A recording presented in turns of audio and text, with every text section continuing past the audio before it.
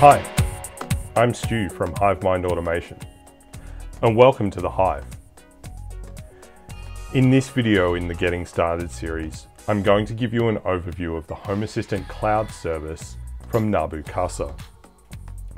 Home Assistant Cloud operates in tandem with your local instance and offers some convenience and security features.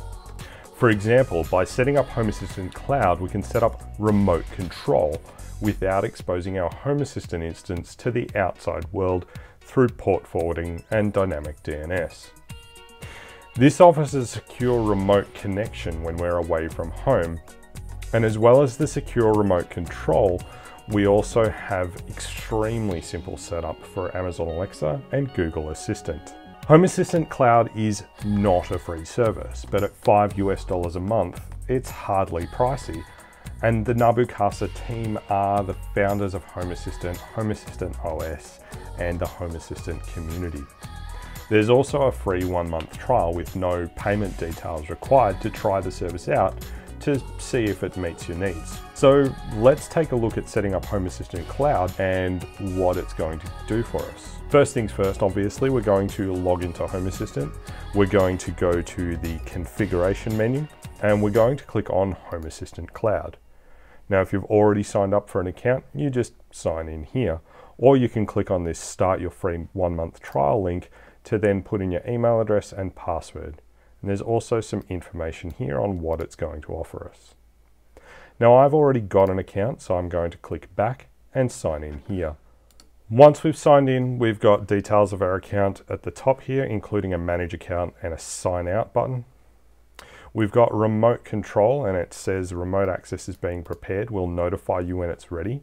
When that's completed, you'll have a URL that you can then utilize to interact with your Home Assistant interface when you're away from home. So you can add that, for example, into your mobile app or just type it into a web browser. Further down, we have Amazon Alexa and also Google Assistant settings. And lastly, we have webhooks. Let's firstly take a look at Alexa, and straight off the bat, it's already enabled. And with this integration for Home Assistant Cloud, we can control all our Home Assistant devices via any Alexa enabled device. So pretty much all we need to do is have this switch turned on, and then we just need to set up the Alexa skill in our Amazon account. So let's do that now. To set up the skill, we need to go and log into alexa.amazon.com. And we'll scroll down to skills down the left hand side here, and we'll search for Home Assistant. And if you've searched for Home Assistant, this is the item that you want, and we'll click enable in the top right hand corner here. This is going to ask us to sign into our Nabu Casa Cloud, and so we need to have those details at hand. I'll quickly sign in here.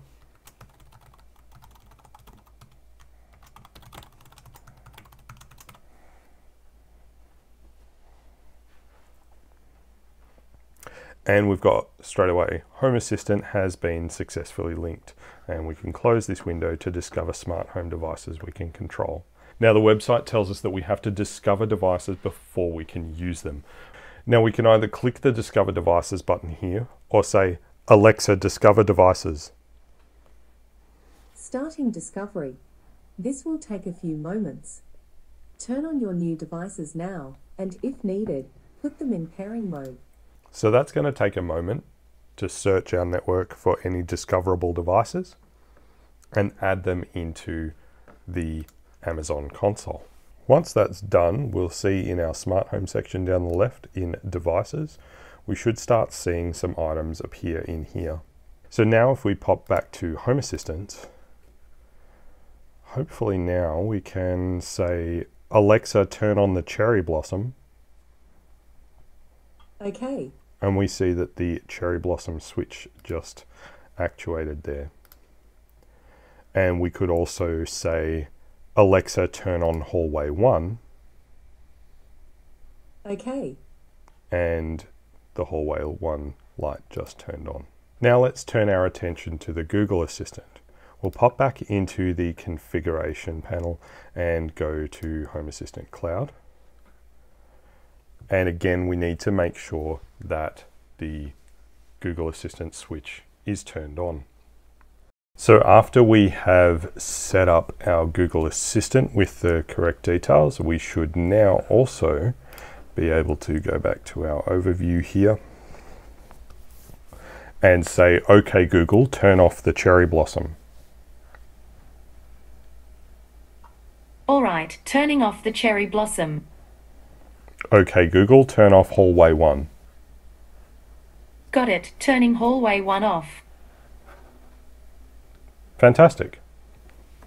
So our Google Assistant is integrated, our Amazon is integrated.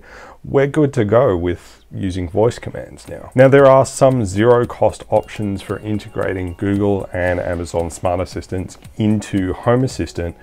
And if there's enough interest, we'll create some separate videos on those methods. They're a lot more involved to get set up. And personally, I think I'd prefer to spend the $5 a month and not have to worry about the hassle. Now, the last thing that we can see on the Home Assistant Cloud configuration page is webhooks. And to be perfectly honest with you, I don't use webhooks. You can use webhooks to trigger automations if you want to, and it may come in handy in some DIY projects. But for now, let's not dwell on them too much. There's plenty of documentation on the Nabu Casa page and also in the Home Assistant documentation if webhooks is something that you want to integrate into your Home Assistant configuration. So that's Home Assistant Cloud. Now, while it's not a free service, I do believe that it's worth the $5 a month. And I'd at least recommend trying it out for the free month to see if it suits your needs. If you'd rather go the free route, let me know in the comments down below and we might take a look at those in a future video. I do hope that this video has helped you in your home automation journey. And if you liked this video, please give it a thumbs up.